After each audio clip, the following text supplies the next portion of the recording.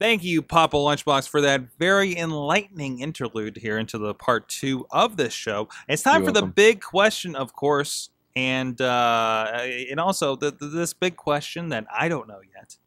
I'm not even sure if LB knows it yet.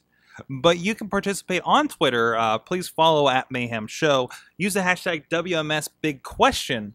And you will this week have a chance to win RWA Spring Fling 2015, which includes a fan strap match. That's right. There are, I think, 10 fans who had straps at ringside and were allowed to strap the individuals in the match if they went to the floor. Are you scared? Because our cameraman was. But you'll get that free hashtag WMS Big Question when you answer this big question, LB. Well, Sorg, we've been talking about Tough Enough a lot here on the show, and Eamon actually almost asked this question earlier, and I'm glad he didn't. So he was talking about how it's, should be indie wrestlers, people who actually have experience with the business, and I'm not so sure.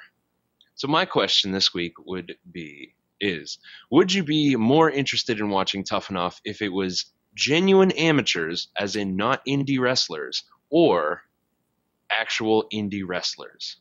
Whose process do you think would be more interesting?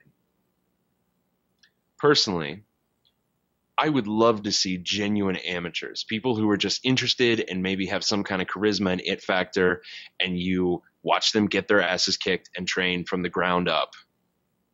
Just fucking regular folk. I think that would be very interesting. Maybe just for a season, but we're only talking about for a season. I think I'm with you for the amateurs, because we already have NXT. That's where the people that know what they're doing come through. Right? And we've had like versions of NXT that had the reality show thing, but they were obviously wrestlers and they were already wrestling, and it was just them kind of getting their characters over. No, I think the amateurs, and like, this is how tough it actually is for you who thinks you're some jackass that can do this because anybody can do this, and comes in and it happens. I think that's the more compelling story, especially for a reality show. Mm-hmm. So, Eamon? I think that by having all amateurs, it would be more compelling from an aspect of that you have to basically show the process from the ground up of, learning how to bump and the intricacies that go in with wrestling. For that reason, I think that's why they tend to go with more amateurs, because it just tells a better story for a reality show. And like you mentioned, NXT is more, or the Performance Center, I guess, is a place where, more skilled competitors are able to just hone their crafts a bit better. Not always, but most of the time. I would personally, I would prefer. I would love to just see indie talents interact with some of the top level WWE guys and see the aspect of how much of that goes into, how much of retraining goes into it, and how much of, is there any stubbornness that comes with it of, indie wrestlers, thinking they're all that or whatever. Maybe it would create more drama. But I can see where more amateurs come into play. All right. What about you, Mike?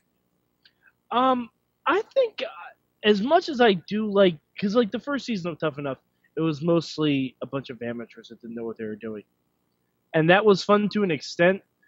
But I think to see, like, if they're actually able to take indie wrestlers, acknowledge their past histories and their experiences in pro wrestling, and then like we always talk about the WWE style, and no one really knows what that is quantifiably.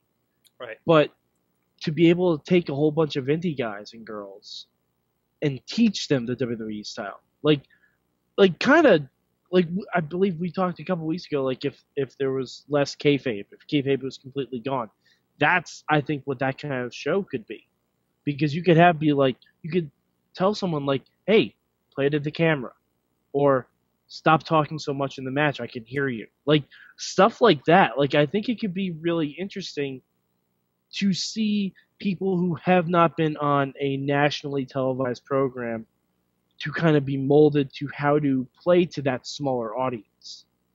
like how to play to the cameras as opposed to a gym.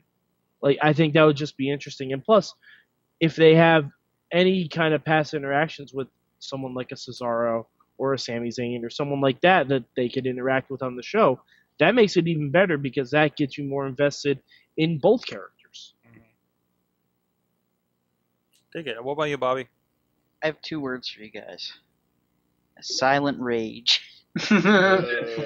Most of last season's competitors, well, the last time they did its competitors were amateurs.